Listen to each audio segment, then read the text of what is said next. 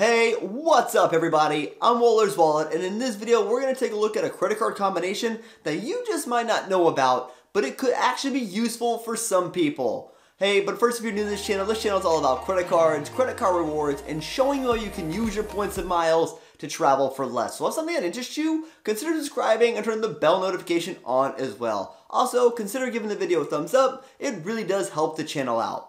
Now, Capital One is a bank people either love or they hate. And I've actually recently said that the Venture card is a better card than the Chase Sapphire Preferred.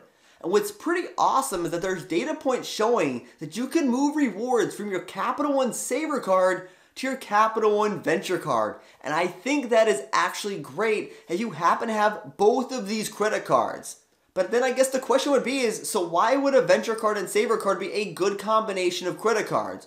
First, let's give a quick rundown of the cards. Starting off with the Capital One Savor card, because that has a bonus of $300 after you spend $3,000 in the first 90 days, and that would be 30,000 Venture miles. And that means you're going to earn 4x on dining and entertainment, 2x at grocery stores, and you would even earn 8x on Vivid Seats through May of 2020. Now, there is a $95 annual fee, but that is waived in the first year. And since this is a World Elite MasterCard, you get some great benefits like up to $800 in cell phone protection, Lyft credits, Fandango credits, Postmate credits, plus the Savor card gives you a Postmate Unlimited membership through December of 2019. Now, if you by chance are one of the people grandfathered into the Savor card at no annual fee, then this could be even better for you. Taking a quick look at the Venture card has a bonus of 50,000 points after you spend $3,000 in the first 90 days.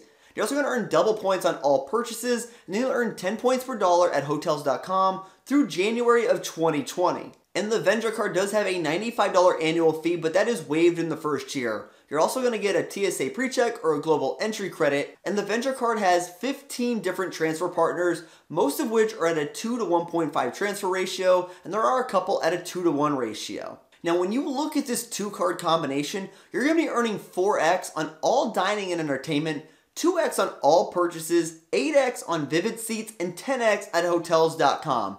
And for a basic setup, this is actually not too bad. Sure, there are better cards out on the market as a whole, but for a two-card combination, I don't think this is actually that terrible. And on the low end, you can redeem your rewards the way you want for your travel with your Venture card and just wipe away the charges at 1 cent per point, or you can just cash out your Savor rewards, which many people might do anyways just for the simplicity of doing so. But since there are data points showing that you can move your rewards from your Savor card to your Venture card, this potentially increases the value for you when you look to use one of their transfer partners.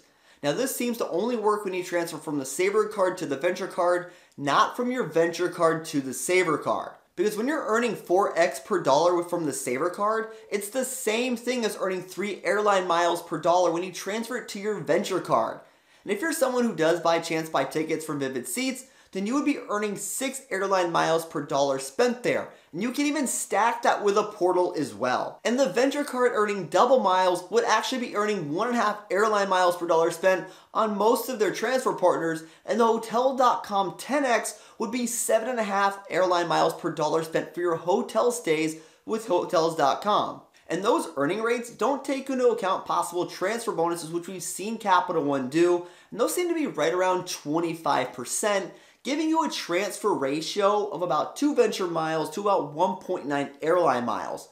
Now, I think it would still be awesome to see Capital One move to a 1-to-1 transfer ratio, but this is what we have at the moment. So when we see Capital One giving us a 25% transfer bonus, your 4x categories, they're going to be 3.75 airline miles per dollar spent, which is actually a pretty solid return.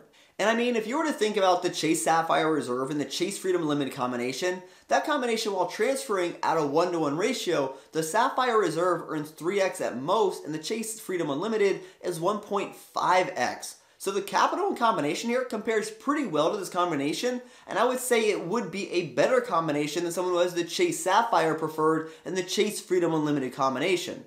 Now, you do want to remember with Capital One, you can only be approved for one credit card every 6 months, and they've also been super stingy as well as of recently. So if you're someone who's been aggressive in opening credit cards, you probably want to avoid this. And while this combination does have an annual fee burden of $190, which is not the cheapest, you do get that first year waived. Plus, Capital One has been pretty generous in the past with retention offers to waive the annual fees in future years. So while this might not be the first combination of cards you think of, if you're someone looking for a simplistic rotation, this might not be a bad rotation to consider. And since there are data points showing you can move your Savor rewards to the Venture card, this actually makes it a pretty interesting combination of cards. And really, for someone who's looking for a pretty simple credit card rotation, doesn't mind learning Capital One's transfer partners, and wants the flexibility to book travel their way, I actually think this is a pretty decent combination of cards for some people out there. So tell me, what do you think of a Savor and Venture combination rotation? Hey, if you like this video, consider giving it a thumbs up, and if you know somebody who might benefit from this video, feel free to share it with them. And if you want to help support the channel, a simple way would be use links on the website or in the description below. And if you like learning about credit cards, points, miles, cashback, or just flat out traveling for less, consider the subscribe button down below. Until next time, safe travels, take care.